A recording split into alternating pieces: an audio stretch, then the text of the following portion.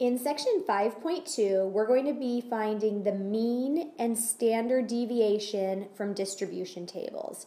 Now, when it comes to finding the mean or standard deviation, I always feel you can kind of eyeball what the answer is going to be. So let's take this table off to the side, and let's assume that X represents the age that a student is when they start their senior year of high school.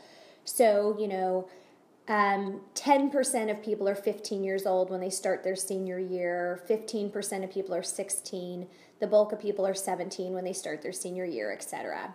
So when it comes to the average, if I had to find the smallest that the average could be, mathematically the smallest that it could be is 15, because that's the youngest age that we're working with. So I can't have an average starting senior be 14 years old if we don't even have anybody who's 14 years old.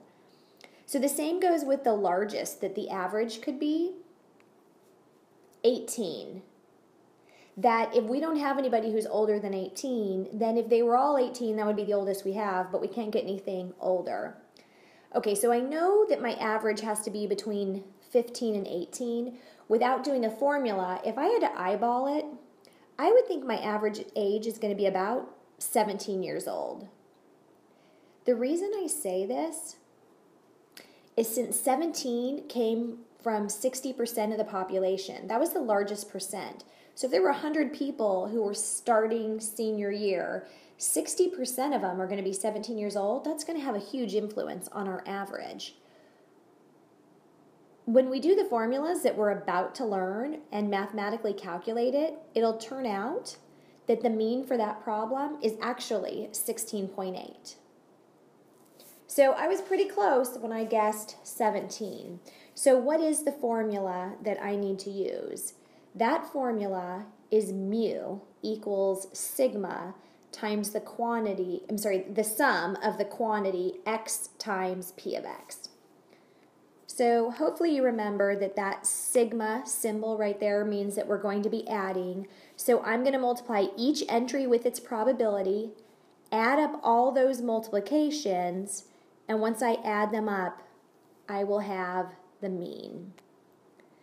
To find the standard deviation, I have sigma equals the square root of, this time we're going to take each entry squared, multiply it with its probability, and then add all of those up, and it's the sum of those entries that gets subtracted from mu squared. And we'll obviously solve a couple problems, and then in the end we take a square root. So we're only adding probability times entry squared, and then the mean shows up once, although we square it as a subtraction. Now this formula can also be written another way, and it's really close to the standard deviation formula, but if you've been watching these videos, we didn't actually do the standard deviation by hand. We just did the calculator method, so we didn't go too much into the formula.